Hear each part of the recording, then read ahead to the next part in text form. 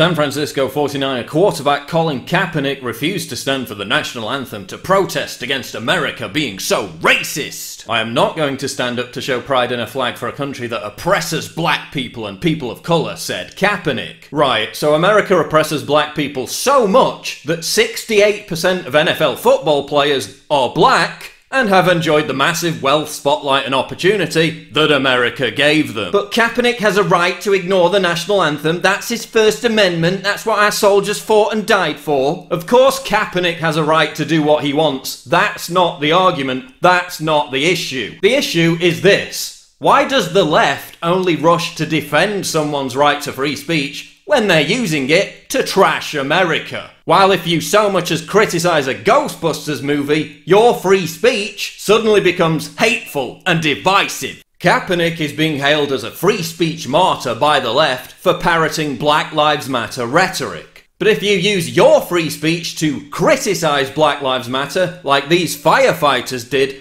the left will hound and harass you until you're fired. The left will only defend your First Amendment when you exercise it to agree with them. Otherwise, they'll tar and feather you. And that's the issue. The left only cares about free speech when it's being weaponized to bolster fake leftist narratives like Black Lives Matter. This is also about Kaepernick regurgitating the debunked myth that there's a racist war against black people in America, disproven by a new study by a black Harvard professor which shows there is no racial bias in police shootings, disproven by the fact that cops kill twice as many white people despite blacks being vastly overrepresented in crime statistics. The entire narrative that underpins what Kaepernick said has been completely discredited. But Kaepernick cares so much about Black Lives Matter that out of his $144 million income, he's donated precisely zero to Black Lives Matter. The half-white Kaepernick loves black people so much, he once called one the N-word during an argument. Perhaps Kaepernick should be more concerned about the damage illegitimacy within the black community wreaks on black lives, given that he was abandoned by his black father as a child, and raised by white parents who adopted him and treated him as their own, because white America's so racist and Kaepernick is really oppressed. Kaepernick said he also refused to honour the anthem because he was tired of seeing, quote, bodies in the street. Yet he's repeatedly professed his sympathies for Islam after hooking up with Muslim activist Nessa Diab. And as we all know, there's no connection whatsoever between Islam